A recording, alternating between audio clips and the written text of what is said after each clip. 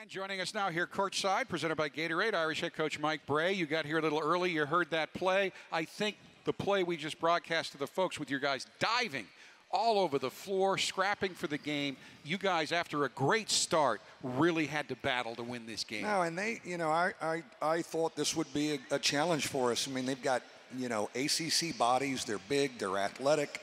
I thought they really defended us well after that initial thrust.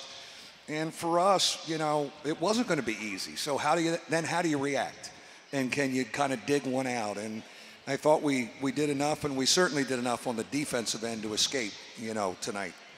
Coach, you mentioned their defense certainly icing the ball screen, trying to force everything to that sideline. How much did that get you out of your offensive rhythm? Yeah, that changes things a little bit. We tried to prepare for it, but we don't see it that much. And I think their athletic ability and size bothered us when they pushed it down like that.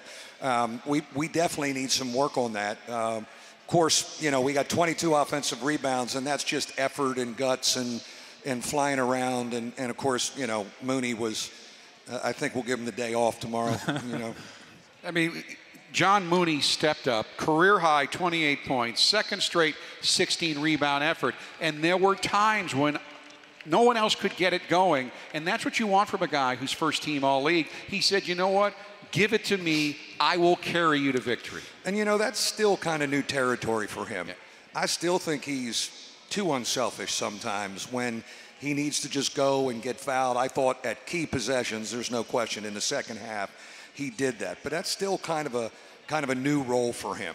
And Coach, certainly something you've been talking about in the offseason and early on this season is establishing a home identity and being tough. And I thought one player who really just jumped out at us today was Dane Goodwin. It seems like he just got toughness in his bones. And when you guys needed a big play in the second half, he was often the one making it. Well, he plays, 7 rebounds. There's a fearlessness and a toughness about him. And, he's not a rookie. He played a lot last year. So he should be pretty, confident. I feel for Robbie a little bit. He got dinged on that play, and we need him, but we never really could get him going. We got to get him healthy for Monday. And we had to play a little smaller tonight because they're hard to deal with the 4 guards out there. And I thought our guard rotation, the 4 guards we played at the end of the game really defended well, and Johnny anchored us back there. I mentioned to start the interview the great start you got off to. We saw Brey ball out there, running up and down the floor, getting to the basket, 3 straight threes. It looked like it was going to be a blowout, and you got to give Marshall some credit for this, but then the shooting went away. So what steps do you take the next month to be able to maintain that kind of offensive effectiveness? Because you've had 2 straight before tonight, 2 straight games where you were good offensively the whole game. Yeah, I think our bench needs to help us in that area more, and they didn't help us quite as much as they have been. And then when we can get stops and run, we were running early. We were getting down the floor early. And really the second half became more of a half-court game. And, then you got to figure out how to win it and how to grind a little bit. We didn't turn it over. We were good with the ball. Maybe we took some quick shots or some bad shots, but at least we got shots. And a lot of times we got some second shots. We got some rebounds. And that saved us a little bit. This is really the construction phase of the year for this team. 3 more days, you're back on this floor. So what are you working on the next 2 days?